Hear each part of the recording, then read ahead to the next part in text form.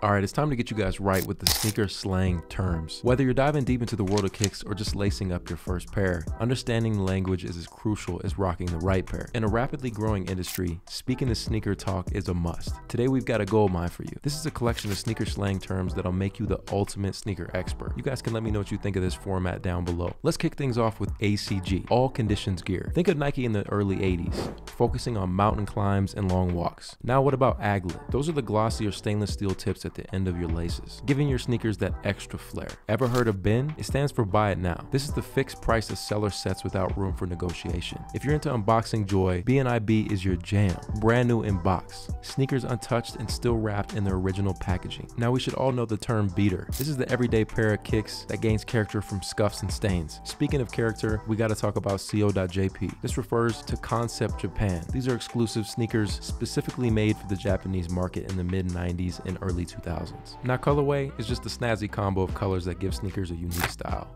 typically summed up in just one or two words. It's the secret sauce that makes each pair pop. Now let's talk about Deadstock. It's not just about being inanimate. This term has evolved over the years to represent the holy grail for sneaker enthusiasts, signifying a pair that's not just brand new but comes with the whole shebang. Original box, tags, and of course that untarnished freshness straight from the factory floor. It's the kind of sneaker treasure that collectors dream about and hustle to add to their coveted lineup. Keep your eyes peeled for F&F. That's friends and family. You already know that it has to be a hookup. It's an exclusive ultra rare pair that's reserved specifically for the inner sanctum. It's like getting the golden ticket in the sneaker world. On the flip side, we've got FSR, or full size run, guaranteeing that your dream pair is up for grabs in every size, ensuring no one is left out. But let's be cautious of flaking, because when you turn around and try to sell those shoes, a lot of buyers like to go ghost on a deal, leaving you in a sneaker transaction limbo. I call it the sneaker game's version of last minute drama, so keep your negotiation radar sharp. If you're new to the game, steer clear of the sneaker underworld with fufu. This is the dreaded fake, also dubbed as fugazi. It's a knockoff nightmare that savvy sneakerheads aim to avoid. On the brighter side, if you stumble upon the GOAT, you've hit the sneaker jackpot. It stands for the greatest of all time, a pair that shines brighter than any of its predecessors, a true gem in your collection. Now keep an eye out for GR, or general release. This is typically a sneaker that's readily available at most retailers, but don't underestimate them. Some GRs can pull off surprise sellouts, adding an unexpected twist to the sneaker game. Your grail is an exclusive pair that you've been hunting for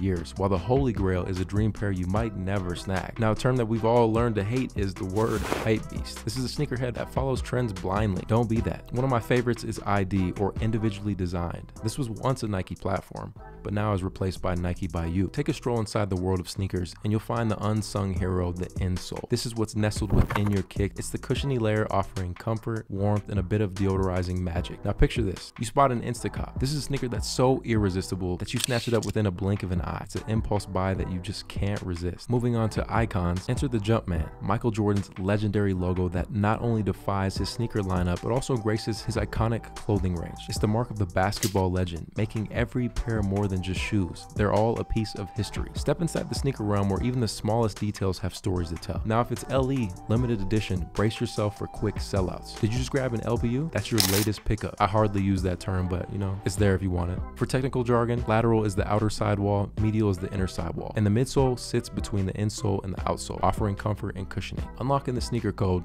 let's decode NWT, shorthand for new with tags, a clever alternative expression to the revered term deadstock. When you spot these three letters, you're entering the realm of freshness, signaling a pair that's not just brand new, but comes complete with all its original tags. It's like unwrapping a gift and finding it perfectly preserved, making each tag a testament to the untrodden path these kicks have taken. So next time you encounter NWT in the sneaker world, know you're about to step into a pair that's not just new, but it's adorned with the symbols of unworn glory. Now when you see OBO, also known as best offer or O&O, this means there's a bit of flexibility on the price, so negotiate. The worst they're gonna say is no. And when we talk about OG, it's not just an abbreviation. It refers to the original release of the sneaker, the inaugural launch that collectors cherished so much. Check out the outsole, the outer sole made from rubber equipped with grooves for that crucial traction. Then moving on to PE, player exclusive. These are kicks that most of us won't really see. They're exclusively tailored for athletes, not for the public release, really only a pair that the pros can boast. Now diving into the secrets behind Nike's Nike sneaker labels, PRM unveils a world of luxury. It stands for premium, indicating that the kicks are meticulously crafted with top-tier materials. These aren't just sneakers, they're a statement of opulence,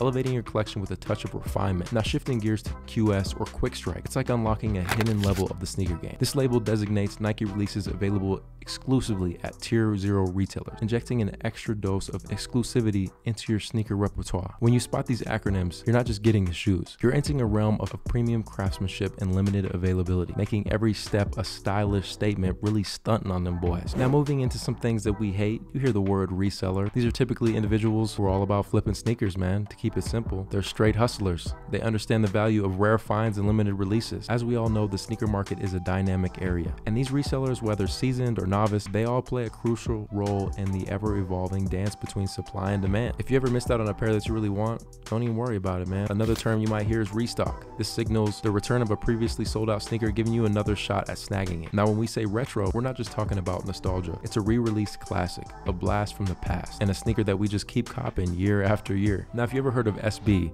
that's skateboarding. It's Nike's subdivision from the early 2000s dedicated to skate culture. SE stands for Special Edition. This is a sneaker crafted to accentuate special occasions or events. Meanwhile, SP or Special Project covers Nike's most creative and experimental releases, including collaborations and Nike Lab Gems. Now let's talk about the exclusive sample. Prototypes created during the sneaker design process, destined to remain unseen by the public. But on the flip side, we have the sneakerhead, and that's me and you, the people who live and breathe sneakers, collecting, trading, and if you're a know-it-all, you could be a sneaker encyclopedia. Now, if you are curious about the resale market, look no further than StockX. This has been the sneaker community's go-to marketplace for buying and selling. And when you are shopping, make sure to check if a pair is TTS. This means true to size, ensuring that the shoes fit just perfect, man. You don't want to be walking around in no boats, especially if you're paying on them. If you ever wondered about the toe box, that's the front section on your kicks, providing that special, crucial space for your toes. Now, from the OGs, you might hear the word Uptowns. This was a cool nickname for the Air Force One, coined back in the early 80s when the silhouette gained popularity in neighborhoods of uptown New York City. If you ever see on a listing a pair described as VNDS, this is very near Deadstock. You might even hear NDS. This means slight wear, basically like they're almost new, maybe even tried on. The sneaker can easily pass as Deadstock to the untrained eye. Now, I remember when I first started collecting, I always heard on social media people say WDYWT, and I had no idea what that meant. And it's short for what did you wear today? This phrase is more than just one question. This acronym is a staple to the community. You're diving into a vibrant conversation where sneakerheads eagerly showcase their current footwear choices. It's more than just a shoe. Sneakers represent personal style, who you are. If you're ever on the hunt, keep an eye out for WTB, which means want to buy. This is a term used when you're seeking a particular pair. For example, WTB, Air Jordan 1 Chicago's. That just means, hey man, someone run me some Chicago's, stop playing.